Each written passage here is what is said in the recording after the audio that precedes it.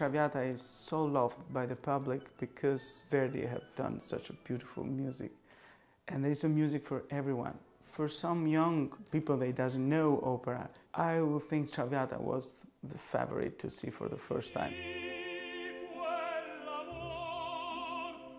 Alfredo Germont is a young man coming from the province, and he about to discover life, sex, love in one person, and then also the troubles and the sadness that can come as a consequence of such an intense relationship.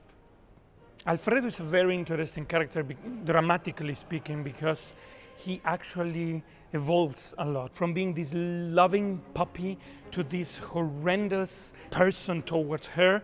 It's quite a journey that has to be very clearly and subtly constructed.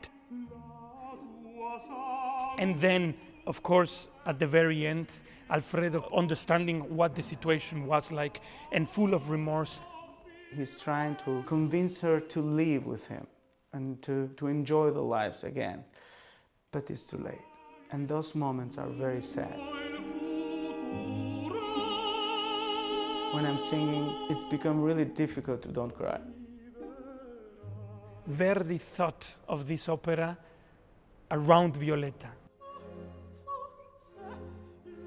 Violetta Valerii is the center, is the sun around which all the other planets turn. And you are one of those planets. You are the excuse for this beautiful character to develop her tragedy and her drama. And the more you play for Violetta, the more the story and the drama will be stronger, more intense, and will reach the audience in the way Verdi wanted the story to touch the people.